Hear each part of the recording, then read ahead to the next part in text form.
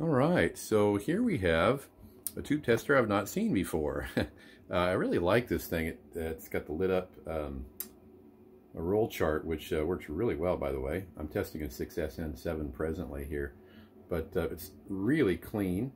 And as you can see, it tests the old 4-pin type, all the old vintage ones, along with the 9, 7-pin, and you know, the octals and that. So, you know, it's fairly versatile. I have the original, there's the lid down here for it, original instruction manual with some supplements.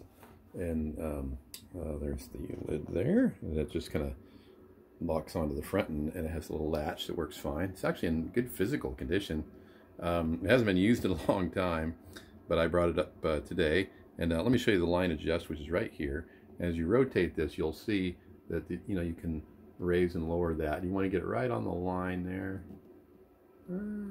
Get it center, a little high, right there. And then it's ready for the test. And to test the tube, you just simply twist this test button to value, and it will give you the value. So this is a really good 6SN7. So I twist this, and there you see, it's right up to the top. So it's a good one.